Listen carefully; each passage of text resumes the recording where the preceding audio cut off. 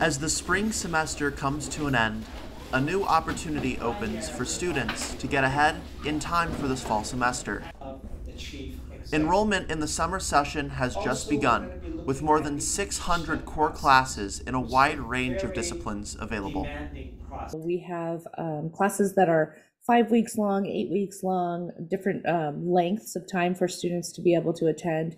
We also have 3 different start dates for students to be able to start classes during the summers. In total, 4 sessions are planned for this summer.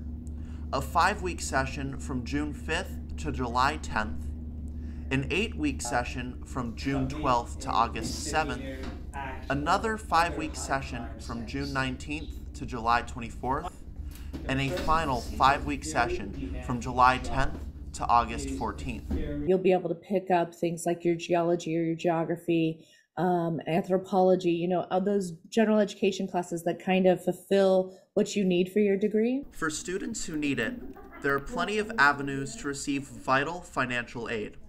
For high school juniors and seniors, summer courses can provide both high school and college credits with waived enrollment fees. Students should definitely apply for financial aid. If you haven't during the regular school year, you could always pick it up in summer. The deadline is not until June 30th, so students still have time to apply for the 22-23 academic year. For Canyons News, I'm Jacob Schneider.